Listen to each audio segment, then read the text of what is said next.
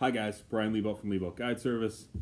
It's spring here in upstate New York, and like many of you, I am busy getting my boat ready to get out on the water on opening day, opening walleye, opening pike, opening tiger muskie. I'm really excited. I got a couple of new things this year for the boat. I got a new bow-mounted trolling motor, Minnkota Talon. I already got out there and tried it out. It was amazing. And I got a Minnkota Talon. So there's a lot of wiring going on here. The other thing that I did this year was I ended up completely rewiring the boat for my marine electronics. If you own a tracker boat, it comes basically with a kind of a stock electrical system. I believe they run either 14 or 16 gauge wire. I didn't really pay attention to it. There's open butt connectors on the front end of the boat, and there's also open butt connectors on the back of the boat, specifically for rigging electronics. I have a few more pieces of electronics than your average bear. I've got a bow mounted and a rear mounted fish finder. I have a Ethernet system on the boat, Minnkota Ethernet, Minnkota Humminbird Ethernet system. I've got a number of other accessories that require power essentially. So 14 or 16 gauge wire is not going to cut it. And here's how I found out why. Little disclaimer: I'm not a marine marine electrician. I'm no expert in this, but I did some research. And I ended up completely rewiring my boat based on a problem I had with my rear fish finder. So last season, before I left for a deployment, I wanted to get on the water, right? Well, I'd kind of been noticing that sometimes when I start my motor, it shuts my rear fish finder off. It's annoying, right? Well, I did some research and I found out that that is called voltage drop. And voltage drop, and again, I'm not an expert on this, so I'll try and surmise what voltage drop is. It's all based on if you're running switches on your boat, that creates resistance. What else creates resistance is the diameter of the wire and the distance that wire is running.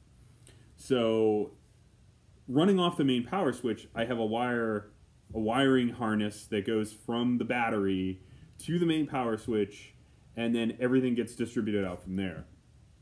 I believe that's where my problem was. And I believe I was correct because I took it out in the water and everything worked perfectly. On the Humminbird units, you can actually look and it'll tell you how many volts that unit is getting. I ended up buying marine grade 12 gauge wire. I bought a roll. It was like 30 bucks. I bought a red roll and a black roll. I also ended up getting a C-Systems fuse box, and I'll show you the fuse box here in a little bit. Basically, you can hook up 10 different accessories to this thing. You wire in power to the box, and then the box distributes power out from there. So I have potentially I could be running 2 downriggers, a Minnkota Talon, 2 fish finders, a Ethernet system, and some other things kind of off of this one battery. And it should be able to work. I have a 27 size series battery. It's big enough. So I'm going to show you exactly what I did. So this right here, guys, is essentially what I did. So I have 8 gauge wire running from the battery to a marine grade breaker switch, a 60 amp breaker, and then that runs back to this fuse box here.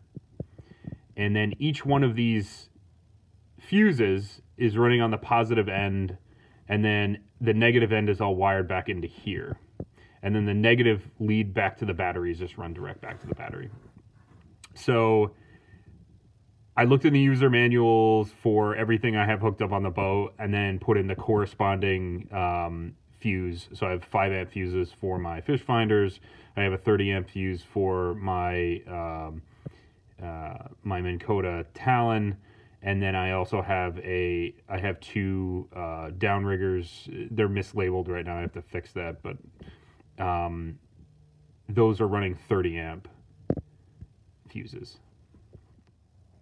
So guys, here's a shot of my Humminbird unit. you'll see down in this corner right here, I'm reading 12.4 volts. Previous to this, I would read like normally like 11.4. So after rewiring this, I'm now reading 12.4 volts. I believe I no longer have the voltage drop. Here are some of the tools that I use to make my life a little bit easier. One of the things that you definitely need if you're going to do a project like this is you need a quality set of crimpers, okay? Now for cutting and stripping wire, I use the standard one like I bought at Home Depot. This right here is it's a Titan crimper. It does amazing work. It's ratcheting. It gets like the perfect crimp on your butt connectors and whatnot. The other thing I used that was a huge help, pulling wire. I was able to do it all myself. I just bought a Klein Tools snake for pulling wire from the rear part of the boat, from the battery all the way up to the bow, for my my bow mounted electronics. And the other necessity that you need is heat shrink connectors. So I bought this pack of heat shrink connectors. I bought another one of butt connectors, and of course I didn't use them all, but I didn't know exactly what sizes I was going to need.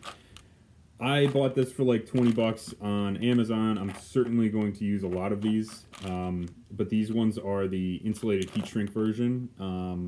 So instead of having to, put individual heat shrink wrap all over everything, I just bought the connectors that had the heat shrink wrap on them, the adhesive heat shrink wrap, and then I used a small butane torch. You can buy them at Home Depot in order to heat shrink these on. So guys, if you have any questions, feel free to post up in the comments below. Sorry I couldn't show you the whole installation. I was kind of learning at the time. Not really learning. I've done speaker jobs in my car. I've done other wiring projects on my boat, but we learn as we go. So if you have any questions, post up in the comments below. If you want to know exactly where I got some of this stuff, certainly ask away.